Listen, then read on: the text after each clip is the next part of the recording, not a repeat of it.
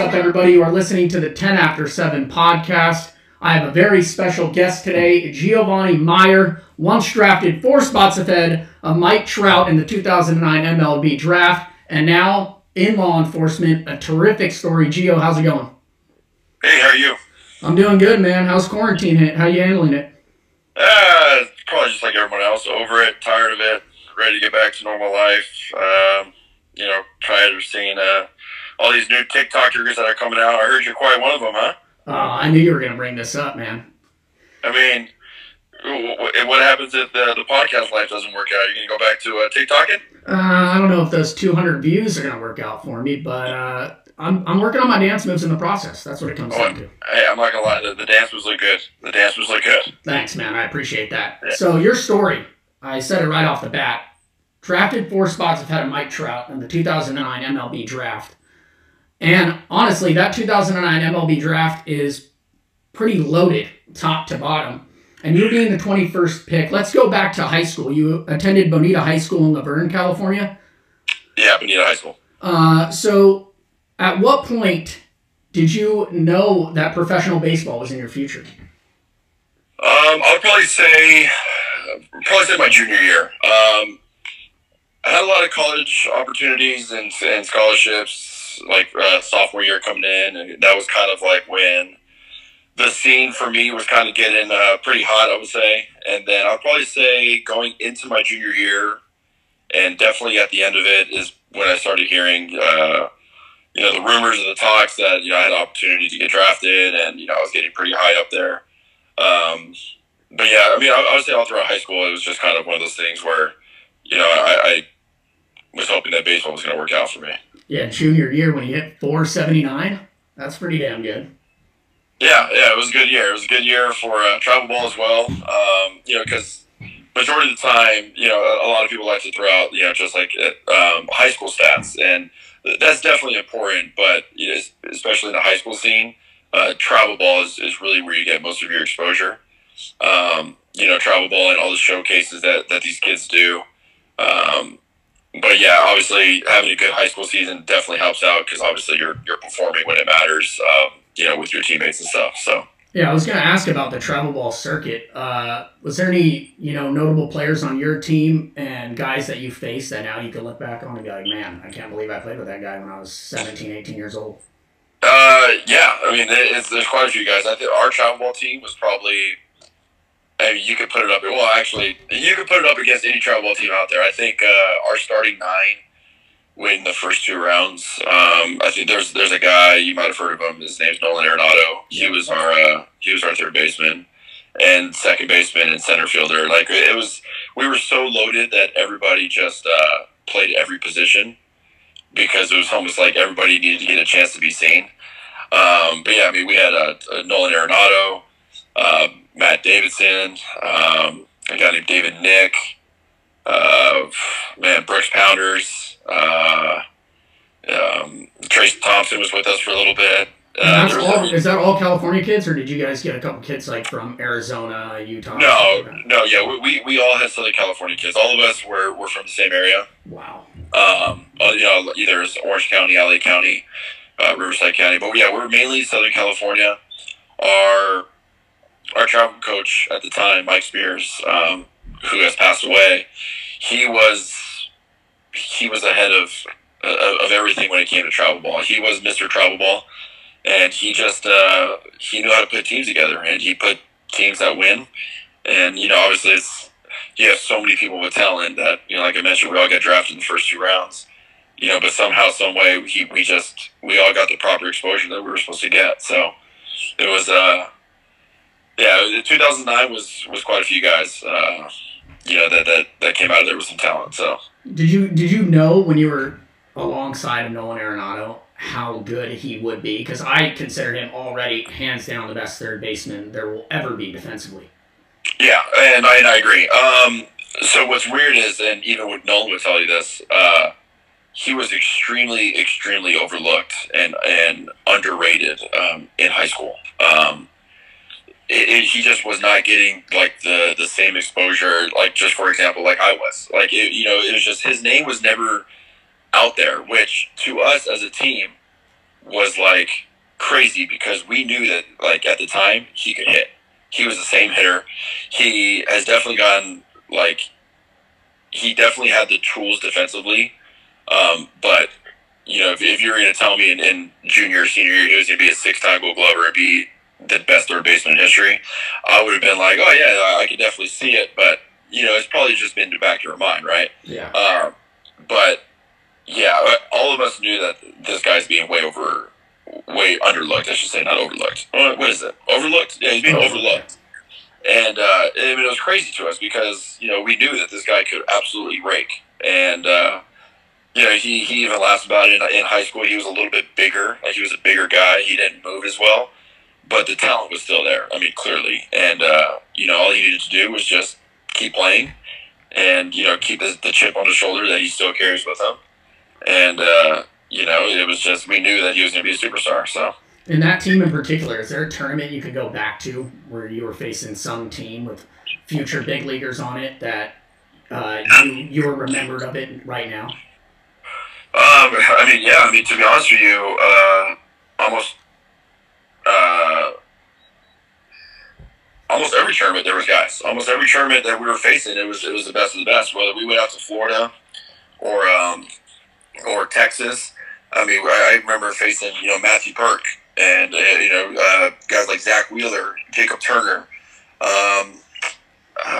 Who was were they still bringing the stuff they are now? Like, was their stuff moving just outrageously when they were in high school? Yeah. So what's funny is that it's weird to say, but it was just 10 to 12 years ago, which it seems like it's so short, but 10 to 12 years ago, back then, baseball and the pitching, 90 to 93 was like elite. Yeah. And this is what those guys were topping out. Like, Shelby Miller, I think, was the hardest pitcher. He was like 93, 94 out of high school. And that was absolute gas at the time. Now, if you're not throwing 92, 94, 95 as a high school pitcher, like, you're not even kind of being looked at. That's right. That's crazy. So just within those 10 years. So, like, for us, it's what if you're consistently seeing like 90, or if you're not seeing 91, 92 as much, then it seems like extremely hard. But obviously, the more you see it, the easier it gets. So for us back then as high school hitters, yeah, like 92, 93 it was the equivalent to probably what like 97, 98 is now. And that's what these guys were throwing. And, Michael Givens, he was a shortstop at the time. He's the closer for the Orioles. He was one of the shortstops coming out of the draft. And he could throw like 98 across the diamond. So everybody knew that this guy had a crazy arm, and he went to pitching, and now he's throwing 98 off the mound. So, Steven Matz with the Mets. Yeah, I mean, all these names are coming back to me now. Man, that's insane. Yeah, so. You said you started to get looks junior year and obviously going into senior year. At what point did you have to sit down and make that decision between going to a university or going straight to the league? Yeah, so when you get drafted, obviously you have an important decision to make, and I really wanted to go to college. I wasn't gonna say that I wasn't positive or I didn't have the confidence that I was ready for pro ball, and I thought college could help me. But at the same time, asking an 18-year-old kid who didn't come from anything, to turn down over $1 million, it's just not. It's not a decision that kid's gonna turn down, So for me, it was one of those things where I probably thought about it a little longer than other kids because they signed, they're like, oh yeah, I'm going for sure. For me, I kind of took my time with it, and then came to the conclusion like, yeah, this isn't something I can turn down, and started my professional career. So going back to draft day, obviously you remember the call? How was that like? It was, oh man, yeah. It was crazy. It was the same day as my graduation. So, graduation was like at 3 or 4, like one of those times. I think the draft was at 1:30 or 2. I was at my house. I had all my family there. I wasn't quite sure. We weren't going to have anything at our house because I wasn't quite sure where I was going to go. It wasn't for sure, like I was solidified to be a first-round pick. With my agent, we were just kind of in talks, like, this is what he's hearing. And I would probably say like the night before, the area scout, who's kind of like in charge of the communication between me and the cross checker, the national cross checker, and the head scouts in Houston. He was texting me a lot. He was texting me and hey, how are you? How are you feeling?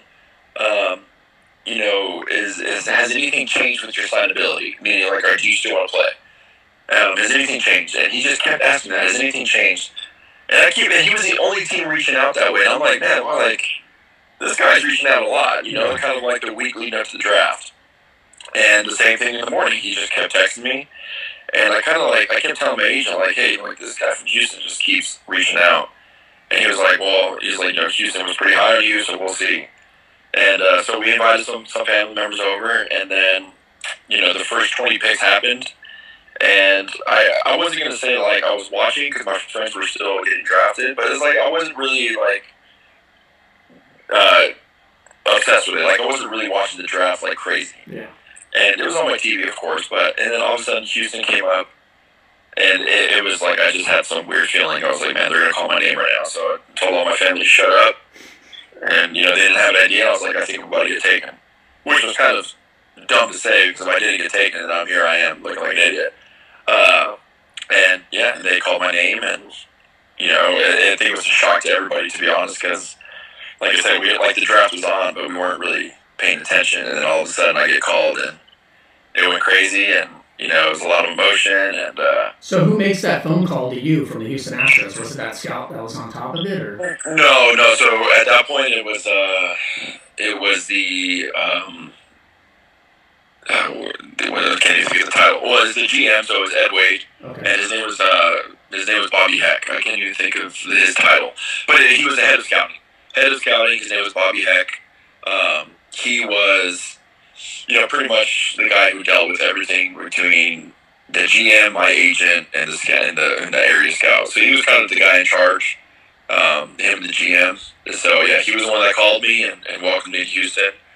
And then, I think it was 2 minutes later, I had a media phone call with, a speakerphone thing. And that was it. So for baseball, because that's in June, right, when the draft happens, so immediately, don't you have to pack your bags and you go straight to rookie ball? How soon after did you have to get that thing going? Yeah, so you deal with, obviously the contract of, your signing bonus and just other little, stuff that goes within your contract.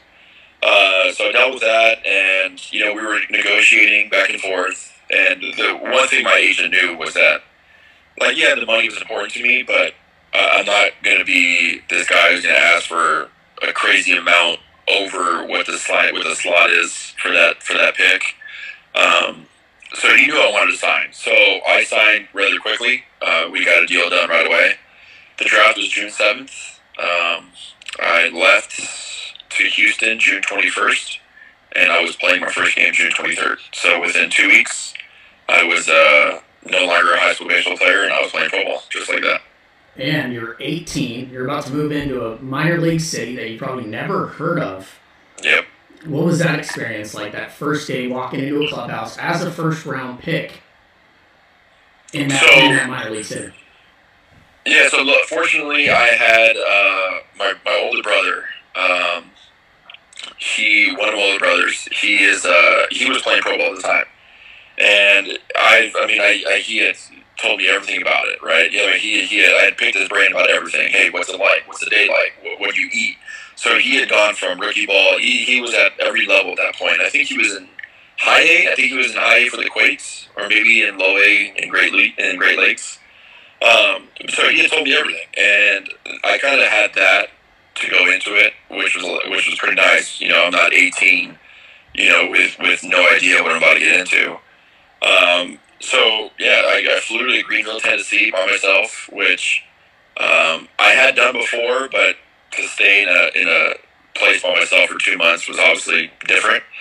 But yeah, 18 years old, flew to Greenville, Tennessee, started my season, and I was always an independent person, so being on my own wasn't that big of a deal. But the first rounder thing was, and my brother had told me, just heads up, right? It's not a big target on your back, but you're just... They're expecting you to buy a few dinners, huh? Yeah, a little bit. I mean, at the time, fortunately, we were in Greenville, Tennessee, which I don't know if you've heard of, but it's backwoods country. It's in the middle of nowhere. We had one restaurant, which was Applebee's. We stayed at a Days Inn that I wish I wish my worst enemy doesn't ever stay there. So it's just, fortunately, we weren't in the glam life already, but yeah, you definitely get teased a lot, obviously, because you get your money right away. Your first check is within like 2 weeks or something like that. So people know that you have that money, and it's kind of a weird feeling, but obviously everyone's very respectful, everyone's professional. They know that it's the business, that they know that there's guys in the field that have money, and, for the most part, they kind of get over it and, just kind of get to know you, and that first rounder stigma is kind of dealt with, So on that team in rookie ball, you go into a clubhouse with a young Jose Altuve and JD Martinez, who was in the same draft 20 rounds later. I got to ask you, did you see anything at that point in those guys where you had a feeling that they were going to go on to be some of the best hitters that baseball has seen? They are exactly who I thought they were going to be, to the T. I didn't care how small Altuve was as my second baseman. JD was an absolute monster. I mean, JD has been the same hitter since he was in 2009 when I played with him. His setup, I mean, you can see if you go back and watch video, he definitely had a different setup. But his work ethic, his ability to put the barrel on the ball, it's always been there. And one thing that never changes in baseball is if you can hit, you will always hit. And that's never going to change. The same with Nolan, the same with other guys that you can just tell that they were just always great hitters. That's going to continue on with them because you just don't lose that. That's just something that's just, it's just part of who you are as a baseball player. So, and you hear stories about JD where he's like, when you talk, hear him speak about hitting, it kind of goes over your head. Like a viewing fan like me, I've heard him talk about hitting, and it's bizarre how dialed in that guy is. Yeah, it is, and that's what's great about hitting is that if you talk to Altuve, it's about as simple as it can be. There's nothing to it other than I'm going to try to put the barrel to the ball. That's it. That's all I'm going to try and do. I got to get really good at that. And then obviously with the talent because that's all it is, talent and fundamentals and mechanics and confidence and however you have it. If you're JD, who's a very intricate person and can talk about all these different things mechanic wise, it's going to be way different than Altuve. But at the same time, you look at them fundamentally, they're almost the exact same, which is, crazy about baseball, which is what I love about it. But yeah, I mean, Altuve, he was every game. I mean, he was so impressive. It was ridiculous. And, I played with him for 3 years. And it was always, I got to get this amount of hits. I got to get 3 hits today. And it's like, what? They're like, oh, just worry about 1 hit. That's what everybody says. I'll just do about 1. And it was no. It was always, I got to get 3 or 4 because I'm short. They're not going to take me serious unless I hit. And everyone was like, all right, go do your thing. And then every time, 3 hits. The next day, I need 2 hits today. Boom, 2 hits. And, that's the confidence that he carried with him. And, he's still the same guy. And, I haven't talked to him in a bit, but, he's still the same person, still the same guy. But, baseball-wise, yeah, his talent was always there. So we talked about the first rounder thing. For you personally, how much pressure did you put on yourself? I mean, a lot of it. It's whether I wanted to or not, subconsciously it was going to happen. You get drafted in that position, you're expected to perform. There's no other way around it. Fortunately and unfortunately for me, I grew up. I grew up where we had to perform as kids, and I had to perform in high school. I had a very hard, tough dad that I'm very appreciative of all the things he taught me because it prepared me for that. If I was this kid who just was kind of, coddled and kind of was always told I was great and never was held accountable for my mistakes, then, I wasn't going to be prepared. But, yeah, I mean, I think the pressure was, it was immense. And it was a lot at times. especially when you have to deal with failure for the first time. Not a lot of high school kids do that, and that was something I never did. As you pointed out earlier, I hit 480 in high school. I mean, I'm getting 2 hits a game, and when you have back-to-back offers at the age of 18 in pro ball, with everybody looking at you, you tend to put a little more pressure on yourself than really what's needed. When you're hitting 290 in your first year, and you're kind of thinking like, man, I'm not doing very well because I'm used to hitting 480. That plays a bigger part than you actually think of at the time. So looking back on it, yeah, I put a lot more pressure on myself than I should have. But I just think it came with the territory. You also got drafted by the Astros at a time where really their core went through that system at the same exact time when they won the World Series in 2017, if you want to say they won it. But Correa came up, Springer. So you were alongside all of those guys, and their trajectory, honestly, Correa, Altuve, JD Martinez, those guys are headed straight to the Hall of Fame. So being alongside those guys with that pressure, that's got to be immense. Yeah, well, I mean, what's great about once you get in pro ball is, kind of once you get to a certain level, all the first rounder, the third rounder, the 20th rounder, that kind of stops. And at that point, everyone's just playing. You're all teammates. You all respect each other. You're all really great friends. Because at the end of the day, everybody wants to see each other make it. And at the same time, you're playing for yourself. You're playing for the name on your back. You're trying to make it. But, look at because I think it was 2015 I played with Correa. Look at your right, and I'm looking at the superstar, and I'm playing second base at 22 years old, and he's 19 in Double-A. Like, yeah, you look at yourself, you're like, man, this kid's an absolute freak. He's an absolute monster. And the guys like that, you already know, like, okay, he's going to go to the big leagues very soon. So the pressure's not really there, but at the same time, you're thinking, like, gosh dang it, I got to get going. I got to get my stuff together and play with him in the big leagues, because he's going to be 20 years old. You're still going to be 23. So, yeah, you run a lot of things through your head that are they're not supposed to be there, but it's just, unfortunately, that's how we are as humans. We overthink things and we put pressure on ourselves that really don't need to be there. In 2012, I'm going to hype you up a little bit. I know the Arizona Fall League is one of the most competitive. All the big players have gone through there. In 2012, you played with Mesa, and that team had Javier Baez, George Springer, Jock Peterson, Nick Castellanos, and your 297 batting average led all of them. Yeah, it was one of the best summers I've had, or actually that was winter. That was one of the best winters I've had. It was by far the most fun I've ever had playing baseball, aside from me going out to Mexico. But yeah, all those guys, they were absolute insane freaks. Believe it or not, I was hitting, I think it was probably a little over 310 going into the last game. And I went 0 for 4, and I ended up dropping down to 297. And but yeah, I used to give him all crap, because Javi at the time was a lot younger than I was, and he was hitting 211. Yeah, but he hit some of the furthest balls I've ever seen in my life.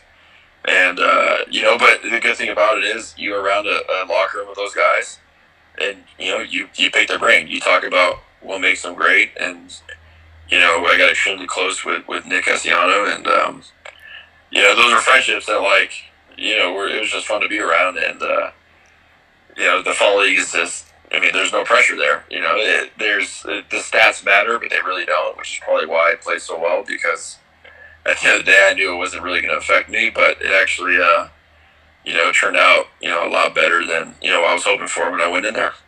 In that league, I was going to ask you this question later, but in that league, it had to be where you saw the nastiest pitch you've ever seen. Yeah, that's definitely, that's the elite of the elite. Obviously, they send, only their top guys there. And, you definitely see arms that you hadn't seen before, because it's a mix of every level. So, I was in high at the time, and that was going to be my first exposure to pitchers who were spending the whole year in Double-A, and some in Triple-A. So that was, pretty different for me. But the advantage that hitters have is that it is October. These pitchers just threw 50, 60, 150 innings. They're a little bit more worn down. Granted, they still have their elite stuff, but maybe not as sharp. Maybe that 95, 96 is more looking like 92, 94, which is a big difference. So yeah, I mean, it was definitely competitive. It was a lot of fun, and I was really grateful I had the opportunity to play there. In 2014, you got called up to AAA. How close were you, or did you feel you were, to getting over that hump and making it to the big leagues? Pretty close. Yeah, I mean, it was. I wouldn't say the hump was as close as it was in 2015 and 2016. But yeah, getting that first taste of AAA, and I was 23 years old. You kind of start like thinking back, your man, like, I'm not as old as Houston's telling me I am. I'm looking across the diamond, and there's a 28, 29-year-old, in his third year in AAA, and he just got called up, and he's still, I think the average age in the big leagues at that time was like 27 years old, 28. But when you're in the system for 6 years at that time, and 5 years, and you're just reaching AAA, it kind of like psychologically plays with your mind a little bit. It's not supposed to, but it really does. And that's something that players have to kind of like get used to, because they want to make it tomorrow. They want to make the big leagues tomorrow as soon as they get drafted. That's all they're thinking about. They're not worried about development. They're not worried about okay, let me just take this one game at a time, and I'm going to be where I want to be, in no time. So for me, I did the opposite, which ultimately, hindered me. It was, man, I'm 23 and I'm only in AAA. Man, why am I not getting more opportunity, right? And it's just, when you have those thoughts and that thought process, it does nothing but affect you. And, 2015, I kind of got out of that. I played extremely well. They sent me back to AA, which I wasn't happy about, but, I did nothing else but perform. And, I was supposed to go to AAA at the All-Star break, and I never went. And it's just, there was a lot of things where I was just like, man, what's going on? Here I am, I'm playing the best I've ever played. It's just, I'm the player that they wanted me to be, and it just never happened. And then finally, 2016, I got my opportunity with Toronto, and that was by far, that's where I was like, okay, this is it. I'm gonna make it. Like, I'm gonna be a big player. This is what I dreamed of, and tore it up in spring training, and everything was going great. And then I went into the season, and I didn't perform. And that was it. And that was kind of like... Was there a chance you could make it out of spring with the Blue Jays? There was, yeah. And, there was kind of talks going around that at the time, I think it was, I want to say it was Darwin Barney. It was Darwin Barney. He was going to be the utility guy. He was going to be the backup infielder. And he was coming down with some shoulder stuff. He was hurt. And next on the depth chart was me. It was me because Devin Travis was still hurt, and it was Ryan Goins, Tulo, and Donaldson. And then, Devin Travis was hurt. Darwin Barney was like, he was there. He was there on a contract, but he was having shoulder problems. So they were kind of like hinting that I was going to break with the team, and it was just like, all right, cool. I was excited for it. And then they called me in, like, hey, you're going to go to AAA, and I'm like, yeah, absolutely, no problem. And they're like, just do your, word for word, they're like, hey, just do your thing, and we'll see you soon. I'm like, yeah, sounds good. And I went down, and I didn't do my thing, and I never saw him. So that's just how it goes, You mentioned utility guy. At what point in the minors did they move you off shortstop and you started to play third and second? I wouldn't say they moved me off shortstop. It was more of a career choice in terms of just being more versatile. Okay. So I never stopped playing short. 2014 was the first time where short wasn't my primary position. I was playing a lot of third in Oklahoma City. And that was because we had Jonathan VR at shortstop. And he ended up going to the big leagues, and then I went and moved over to short. And then 2015, in the beginning, in the very, very beginning, Correa was there, and I played second base. And then when he got called up to AAA, which was like a month and a half, which was a month and a half too long, I moved over to short. And then from there, 2016, I played all short, a couple games here and there at second base, but for the most part, I was always a shortstop. But I, as a career choice, like just started taking ground balls at third and second, just to say like, hey, look, I definitely could play these other positions. If you guys need me here, this is what I can do. And obviously, like as a shortstop, and if you have a good glove, you're going to be able to play those positions no matter what. But I just wanted them just to know, like, hey, I can do this, and it kind of helped me out. So after the Blue Jays organization, you moved on to the Mets in 2017. You played AA and AAA with that organization, correct? I did, yeah. So I've heard rumblings that you've had time with Tim Tebow. Yeah, there was I wouldn't say time, but I had probably like a little over 2.5 weeks with him in spring training. Never said a word to him. I mean, we like, in terms of like conversation, we always say like, hey, what's up? How you doing? But at the time, that was his first spring training, so he was very focused. He was very, just like head straight on. I wouldn't say didn't talk to a lot of people, but I mean, he was there for business, and that's just how he operated when I was around him. I was never around him after that, but yeah, we were together for a little bit. So then after that, what was the decision for you to move on to the Mexican League? So I was in spring training in 2017 with the team from TJ in Tijuana. I was there in spring training with them, and I got the call from the Mets. So obviously they offered me a job, so I went to the Mets. After 2017, I had surgery on my foot. I played with torn ligaments in my foot the whole 2017 season, and I knew something was wrong with it. And I'm not kidding. I was moving like a 95-year-old man, and scouts were noticing, and people were. And at that time, when you're 20s, I mean, so I was 27 at the time. When you're 27, you kind of know all the scouts, all the coaches. You kind of been around for 9 years at that point. And they talk to you like, they don't talk to you like a young minor leaguer anymore. So they ask you like, hey, what's going on? Like, why are you hurt? And I'm like, yeah, I think there's something wrong with my foot. And so after the season, I ended up getting checked out. Finally, I should have happened at the beginning of the year, but I ended up having something torn in my foot. And, teams had called and they're like, hey, we heard you had surgery. And I was like, yeah. And they're like, when are you supposed to be done? And I'm like, I won't be ready for spring training. At that point, I wasn't going to be ready for spring training. I had surgery in October. And they were like, all right. So at that point, no team's going to call. If I'm not going to be ready by spring training, there's no point in signing me, especially as a free agent, because, obviously we get paid more. So I called Mexico and I told them, like, hey, this is my situation. And, I'm not going to be ready for spring training, but I'd love to come back and play. And they were like, absolutely. And they offered to rehab me, and they offered, pretty much just to take me in with my foot. And I went to spring training, and they rehabbed me, and I got healthy. And, I played down in 2018 with them. Did you get did it injure it more with you playing on it?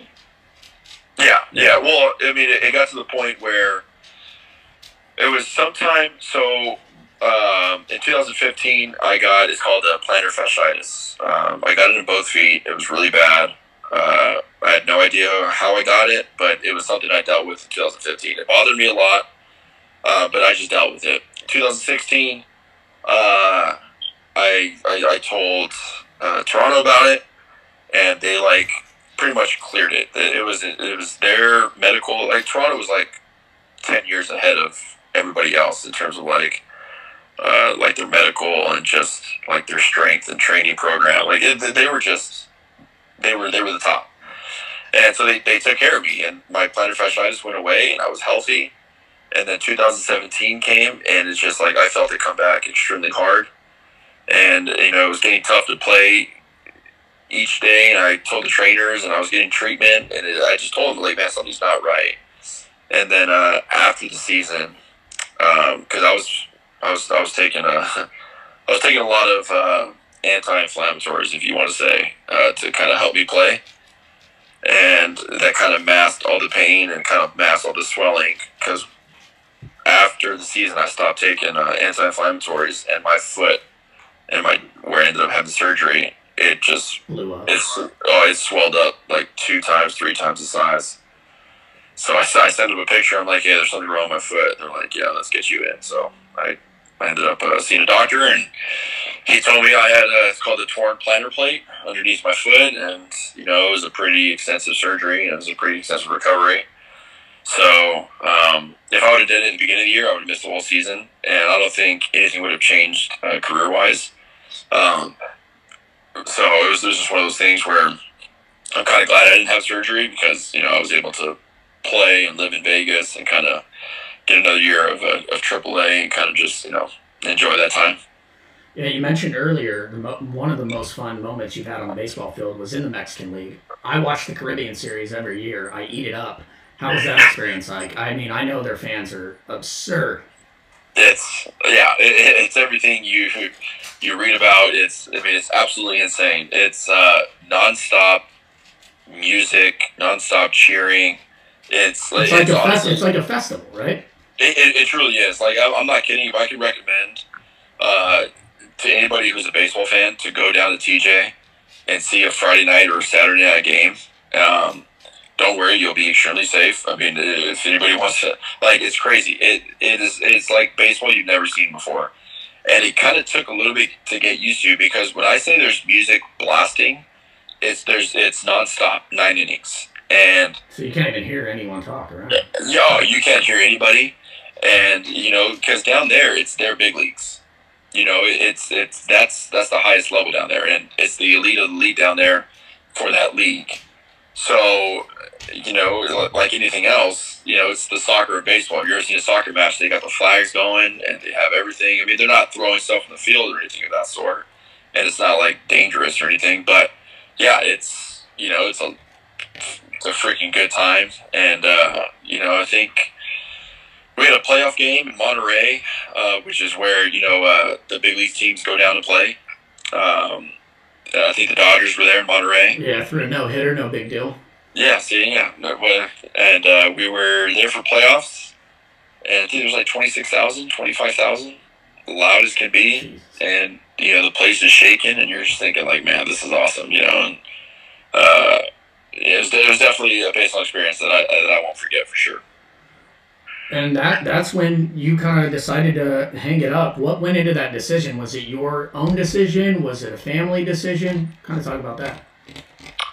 It was definitely my decision, which was ultimately my family's decision. I mean, I wanted to retire after 2017 when I had the surgery. I wasn't sure how my foot was going to react. I wasn't sure if Mexico was going to take me back. I wasn't going to play in Mexico unless it was in TJ, because I was going to be able to live in San Diego with my wife. And, my wife and I, we had already discussed that, we wanted to try for kids. And, it was just one of those things where it's like, all right, I'm kind of getting, not towards the end, but, just in that area where kind of don't want to be away from home anymore. I don't want to live, away from my family. And, it was great money, but at the time it wasn't for me. Baseball wasn't doing it for me. And, I ended up getting the opportunity to go down to Mexico. And I was like, you know what, I can't turn this up. I'm going to go down, I'm going to play. I don't know if this is going to be my last year. We'll see. And I think it was about halfway through the season. I was like, you know what, I just don't want to do this anymore. It was one of the best summers. Like I said, I lived in Coronado, which, if you know anything about it, it's insane down there. It's beautiful. I mean, I was extremely, extremely lucky and blessed to be able to do that with my wife. And, she ended up getting pregnant, and, we were expecting our first son. So it was just kind of so many different factors were leading me to retire. And, I spoke to my wife and my family and my parents and my brothers, and I told them, hey, this is it. I'm not going to play anymore. they were a little upset. Obviously my wife wasn't, but she was going to support me no matter what.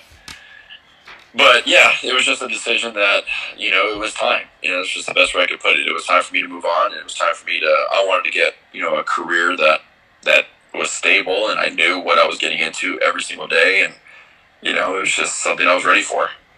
And now you're in law enforcement. Was that a career that was always in the back of your mind? Yeah, it wasn't necessarily the first thing on my mind. But it was a career that I knew if I needed something for sure that was going to be my first choice. I wanted to become an agent. I wanted to be I wanted to stay within the game somehow. I thought about going to coach pro ball, and because it's really hard to get into the college scene. You kind of have to start at the bottom, which I'm fine with. But at the time, being 29, no education, I have a kid on the way, internships aren't really a thing that I should be looking into, especially when I have a family to provide for. So the coaching aspect was kind of getting tough for me to do. I really wanted to do it. But the agent scene was something I was pursuing hard, and I had an opportunity to do it, and it fell through. So we were kind of left, I wouldn't say scrambling, but, my son was going to be due in a month, and, I had no job. And, I was, I hadn't worked for 4 or 5 months at that time. It was like September, October, November. Yeah, so like 4 or 5 months. And I knew it. So I was like, all right, you know what? I'm going to join law enforcement. I knew this was an option, and I'm ready for it, and I'm excited about it. So I talked to my brother, who played baseball, and now he's been in law enforcement for 7 years, a little over 7 years now. He's with our department. So he, I talked to him about it, and he was like, dude, let's do it. He's like, let's do it. He's like, you'll love it. Obviously he hyped it up, and, I couldn't wait to do it. So I applied, and, I got hired, and that was it. That's how I got into it. That's awesome, man. I just got a quick couple rapid fire questions for you, all right? All right. All right, worst minor league city you played in? Greenville, Tennessee. Best player you played with? Jose Altuve. Best player you played against? Ooh, we could say probably Manny Machado. Best pitcher you faced? Max Scherzer. Farthest ball you saw hit by somebody? Javi Baez in the Fall League. Probably went 485 feet. Wait, I gotta go back. Max Scherzer, take me through that at-bat. 3 pitches, spring training. Fastball, I felt it off. I was like, oof, like I just missed that. Like, I got this guy. Slider, take a seat. Have a nice day. And came back to the dugout. I'm like, I never want to face that again, because it was insane. Because it didn't matter, because at the time, he was with the Nationals, or was it the Tigers? No, he was with the Tigers at the time. When he was with the Tigers, they know who like the young minor league guys are, and the big league pitchers, they know who we are. So it's kind of like, all right, I'm going to work on this a little bit. Nope. Max Scherzer was like, he grabbed the ball, he got on the mound, and he burned a hole through my forehead. Like, I don't care who you are. I don't know who you are, but I'm going to treat you as if you're Alex Rodriguez. And sure enough, he did. And it was 3 pitches. And I was like, all right, that was fun. And I just went back to the dugout. So I mentioned at the start that you were 4 picks ahead of Mike Trout. We didn't know who Mike Trout was. I don't know if you knew him at that point, but I did, yeah. You knew about him in high school? Yeah, well, because he was from Jersey. Okay. So he was from Jersey, and in the Northeast, there's not much baseball. So he would come down to Southern California. And, he was, I think, if I'm not mistaken, he was split his time between Florida and Southern California, but we had like all the big tournaments down here and all the big showcases. So I definitely knew who he was. He was definitely on the opposing team sometimes. I think we were on the same team like a couple times. But I mean, his thing in high school was he would run like the wind. He had extremely he had the shortest swing ever. He can run like the wind, but if you were going to tell me Mike Trout in high school was going to be the Mike Trout now, I would say, like, okay, like, I would like to see it. To say, in my opinion, he was going to be the greatest baseball player in history, I would be like, I mean, that's a bold statement. Yeah, but, yeah, right, but Yeah, in high school he was definitely very talented. Obviously, he was extremely athletic. Kid was like, when I say he could fly, I mean it was like it was unbelievable, you know, and it was just it was impressive. So yeah, I mean it was it was cool to see him play. Well, man, I want to thank you for your time. I think your story is incredible. I would wear that with a badge of honor if I was drafted in the 2009 draft. Thanks for coming on, man. I really enjoyed it. No, man, I appreciate it. Thank you. Thanks, man. Have a good one. All right, you too. And there you have it. Great interview with Jiovanni Mier. Hope you guys enjoyed it. I love that stuff. I want to thank him for coming on. You can follow me on Twitter at 10After7 or on Instagram at 10_after7. I'm out. Woo! Go Dodgers.